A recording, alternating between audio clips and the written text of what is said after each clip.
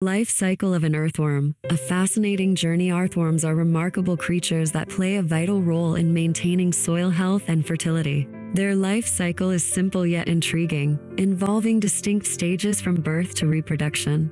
Unlike many other organisms, earthworms are hermaphrodites, meaning each worm possesses both male and female reproductive organs. However, they still require a mate to reproduce. In this article, we will explore the unique life cycle of an earthworm, highlighting its growth, reproduction, and ecological importance. 1. Egg stage. The beginning of life. The life cycle of an earthworm begins with an egg. Earthworms reproduce sexually, and after mating, they produce a cocoon that contains fertilized eggs. How eggs are for mating. 2. Earthworms exchange sperm.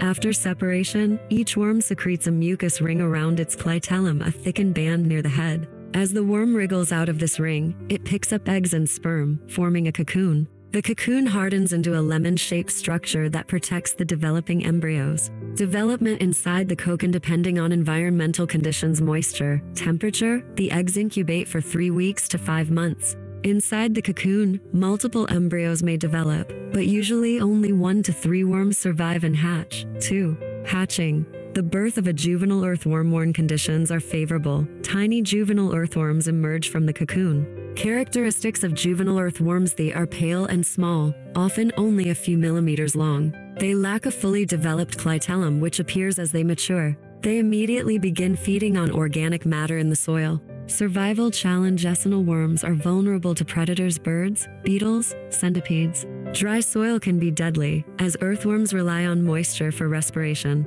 They grow rapidly by consuming decomposing leaves and microorganisms. 3.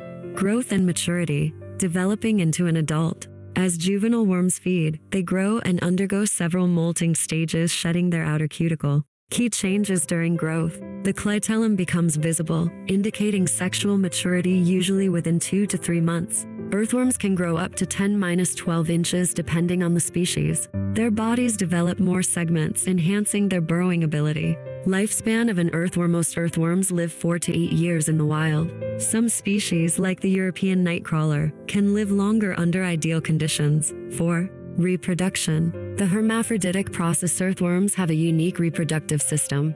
Although they possess both male and female organs, they still need a partner to reproduce. Mating process. Finding a mate. Earthworms secrete pheromones to attract partners. Alignment. 2 worms align ventrally, undersides together in opposite directions. Sperm exchange. They exchange sperm, which is stored in special sacs. Separation. After mating, they separate, and each worm produces a cocoon. Cocoon formation and fertilization. The clitellum secretes a mucus ring that slides forward, collecting eggs and stored sperm. The ring slips off the worm's head, sealing into a cocoon where fertilization occurs. 5. Ecological role. Why earthworms. Earthworms are essential for soil health and plant growth. Benefits of earthworm. Soil aeration. Their burrowing creates channels for air and water. Nutrient recycling. They break down organic matter, enriching the soil. Plant growth. Their castings excrement contain nutrients like nitrogen and phosphorus. Threats to earthworms. Pesticides and chemicals.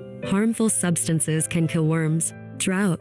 Lack of moisture suffocates them. Invasive species. Some predatory flatworms feed on earthworms. Conclusion. The life cycle of an earthworm is a continuous process of birth, growth, reproduction, and contribution to the ecosystem. From a tiny cocoon to a mature burrower, earthworms play an irreplaceable role in maintaining fertile soil. Their hermaphroditic nature, resilience, and ecological impact make them one of nature's most underrated yet essential creatures. By understanding their life cycle, we gain a deeper appreciation for these humble soil engineers and their contribution to a sustainable environment.